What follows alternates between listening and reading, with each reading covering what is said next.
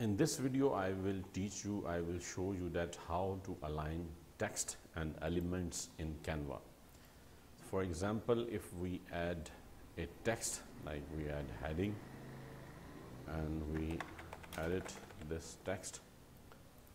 So now the text you can see here. So usually we move it like here, and you can see smart guides showing like horizontally or vertically center. You can see like vertically center, this is horizontally center, or you can move it like the margins.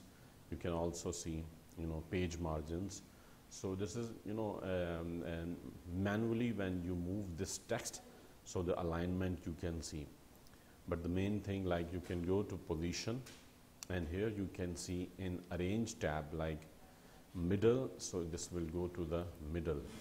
And you can see like center, so now it's center. Top, like top. For example, the text is here, and you can see when we move it, so the horizontal and vertical position also changing from here. So horizontal position is here. So now if we press top, so it will go to top like from here. And then center, like we are here. Middle,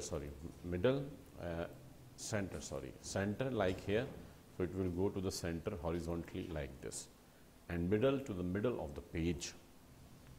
And bottom, where are you, like here, so bottom, it will go to bottom. Now here you are here, so right, it will go to the right. So like this you can change the alignment, and you can also manually like type horizontally and vertically position. For example, now I need it to 350. You can see if I need like 300, so now it will go to 300 horizontally. Vertically also, like both we can change.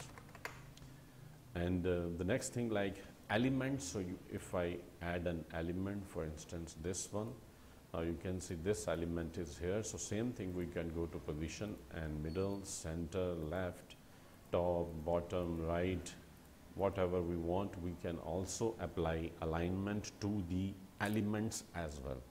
So in this video we have learned that how to align text and elements both in Canva. So please share the video with your friends, so they can also learn and they can increase their professional skills. And also don't forget to subscribe my channel, because you will get notifications about my upcoming videos. And thank you so much once again.